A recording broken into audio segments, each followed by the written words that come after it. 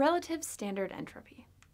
In this video, we will define relative standard entropy, and then we will rank substances' entropy values by their states, their molecular mass, and their allotropes. You could, of course, always look up the entropy values in a table, but it's worth noting what the relative values are if I weren't to give you those values. Absolute standard entropies tell us the entropy of a mole of a substance under standard state. This is generally at 25 degrees Celsius. We can use these values to calculate the differences in entropy through chemical reactions. Though we can always look these values up, it's important to be able to have a sense for when entropy increases or decreases. So we are going to talk about relative entropies as well, so that you could tell whether a reaction goes up or down in entropy without necessarily having to calculate the value. Let's first talk about the relative entropies of different states. This should feel relatively intuitive. Think about the structure of a solid, a liquid, and a gas.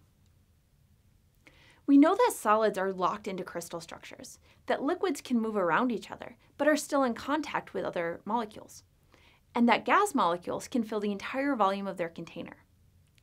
Putting this in terms of entropy, if you have a substance, its solid is the most ordered, or the least random. As it melts into a liquid, it becomes less ordered, or more random. So the entropy of a liquid is greater than that of a solid.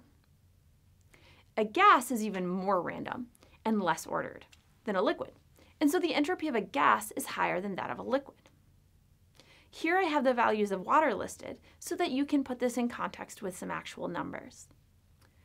This next concept is very similar to phases, though a little bit different. Let's talk about dissolved solids. If you dissolve a solid, this is generally going to increase your entropy since it distributes the particles throughout the mixture. Here we have an example of this. We have aqueous potassium chlorate having a higher entropy than solid potassium chlorate. This too should feel relatively intuitive that when you dissolve a species in another species, it's going to get more random or less ordered. While we won't go into it much further than this little bit of an introduction, it's worth noting where the degrees of freedom in these solids, liquids, and gas comes from, and that this is factored into the relative entropies. There are three main types of motions that occur within molecules: translational motion, or moving side to side, rotational motion, spinning, or vibrational motion, along a bond vibrating in different modes. In all three cases, liquids have more than solids, and gases have more than liquids. And so gases have the largest entropy, then liquids, and last of all, solids. The next comparisons aren't quite as intuitive as the phases, but they aren't too complicated, so you'll be all right. The larger the molar mass of a species, the higher its entropy. That's pretty easy to remember. The formal explanation for this is that the available energy states are more closely spaced. Therefore, you can get more randomness throughout the possible states. For this one, it's really just most important that you be able to rank them in terms of their molecular masses. I won't actually ask you about the why for this one, just because it moves into the concepts of stat mech that we aren't going to cover in this class. So don't focus on the particular whys unless you're interested, and then you can come in and talk to me in person and we'll go through it in a bit more detail. Just make sure that you could rank these and say that in general, the higher the molecular mass, the more entropy. Now let's compare some molecules. Generally, the larger and more complex a molecule is, the higher its entropy. Here we have 4 different molecules and atoms with their molecular masses listed. Take a moment and look at this. You can see that with increasing molar mass and increasing complexity, you also get increasing entropy. We also need to consider allotropes. As an example of a common allotrope that we've used in previous examples in this class, we have graphite and we have diamond. Both are forms of solid carbon. Based on the idea of entropy being more random, which do you think will have the most entropy? Take a moment looking at the structures and see if you can think about this. Which one is more random?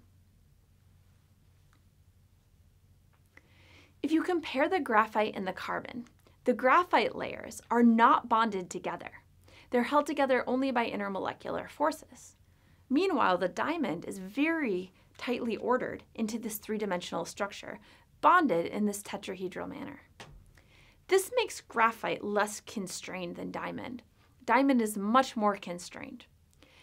Therefore, if we look at the entropy values, diamond is going to have a much lower entropy value because it is much less random, or it is much more constrained. Whereas graphite has the much higher entropy value because it is more random or less constrained. So in review, we have standard entropy values, and we can look those up on tables.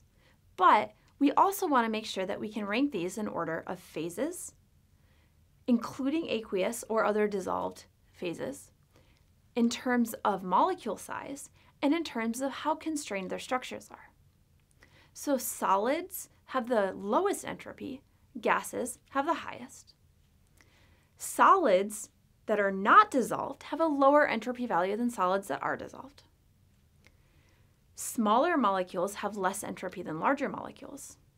And if you have very constrained three-dimensional structures, those will be more ordered or less random and have a lower entropy value than the non-constrained structures.